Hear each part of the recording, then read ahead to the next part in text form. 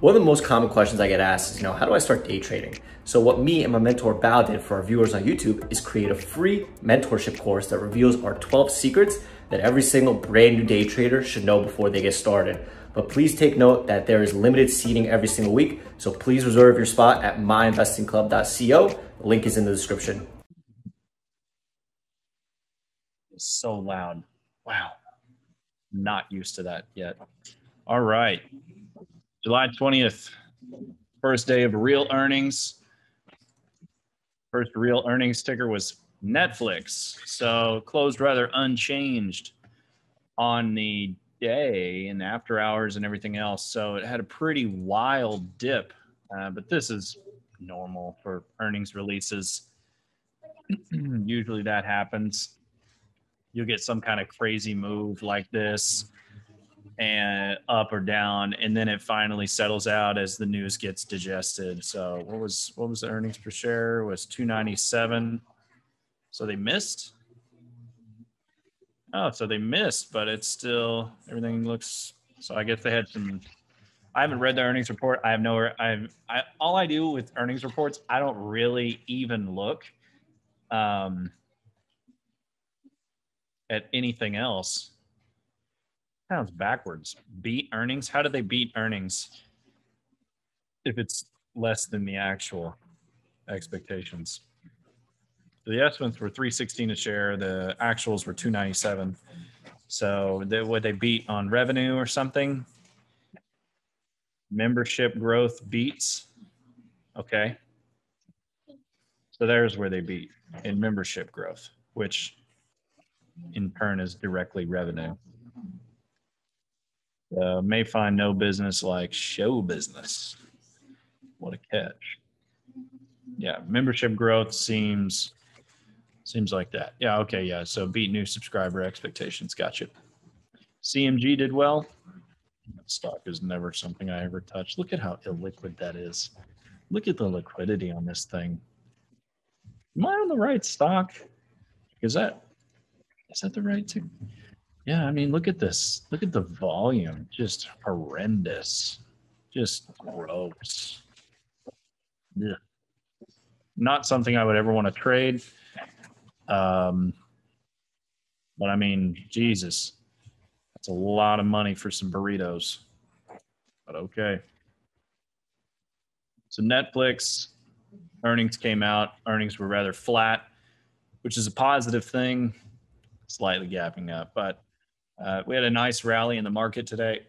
This is that pattern I told you guys about. I was telling you guys during the market open that this is that pattern. Apple was doing it. So, Apple's probably one of the biggest impacting tickers in the SPY, but they trade almost identical.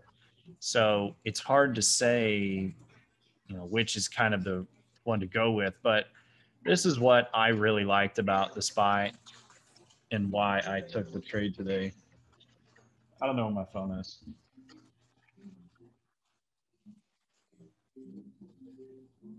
That's my computer ringing. I don't know. Oh, I think it's charging. No, it's charging. Never mind. All right, so sorry. Anyway, what I really liked about SPY touching the 50-period moving average is we've done it 3 times in the past. So 4th time around was something that was going to be very closely watched by pretty much everybody. Sorry.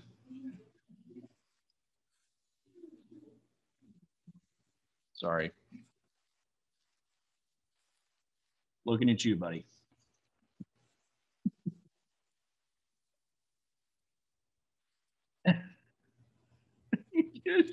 For the team? No.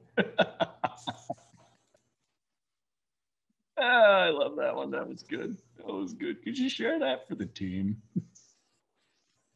I can hear the sarcasm in the dots. It's just like, for the team?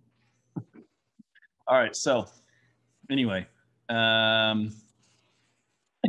sorry, I don't share this little bullish thing. Anyway, so Okay, we addressed that. Yep. All right. So here we are. The purpose of the trade was to basically exploit the shorts wanting to continue to, God, I just can't believe, I still can't, oh my God, this day would have went so differently. Oh. Okay, whatever, fine, forget it. All right, do you use the pivot points for sell or cover points rather than the resistance line or add to the, I use them as both. They are all of the above. They are all of the above. Yeah, now I won't make that freaking mistake again. Absolutely. And you know the reality of it though? You know the reality of it, Za, is it probably will never happen again, right? It's probably never going to happen again. It was just this one time that Steve gets to make me look like an ass on a webinar. Steve. Oh. It does. I'll get blamed for that one too. Absolutely. Absolutely. All right. So Gil, I use them for everything. Sell points, cover points, resistance lines, support lines, all of it. All of it. Same with VWAP. Okay. Same with VWAP. VWAP is the same way, except I don't use VWAP as a resistance or support. I don't really like that trade. It works in small caps. For me, it's not really a thing in big caps as nearly as much. Because in my opinion, there's more algorithmic volume that happens in large caps than there does in small cap. Most of volume in small caps is like retail people, right? Retail day traders. So retail day traders are going to watch VWAP a whole lot more closely. Now, VWAP is still important in large caps, but it's not something where, can you explain the misprint? No, if I could, I would have fixed it and would have known, right? Steve? Yeah. Can't explain the misprint. I don't know. I don't know why it happened. Call TD Ameritrade. Ask them. Ask them. Yeah. So, yeah. How do you get the new pivot calculation? I also can't explain it. I know, right?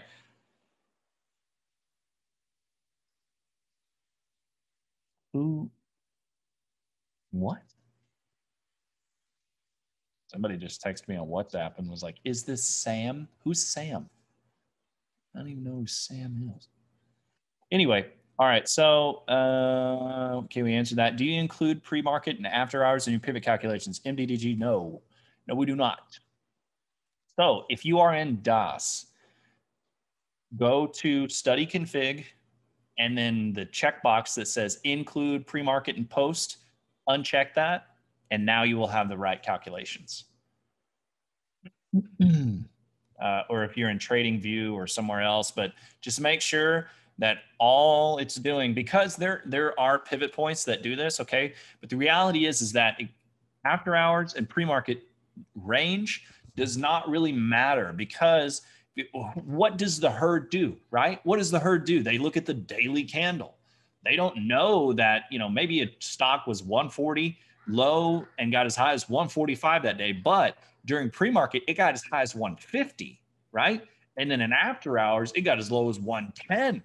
Thank you so much for watching our video. If you want to see more of our videos, please subscribe to our YouTube channel by clicking the button here. We do our best to post a new video every single day. If you have any questions about MIC or any general trading questions, please text Tosh using the number here. Also, stay up to date by watching some of our most recent videos right over here.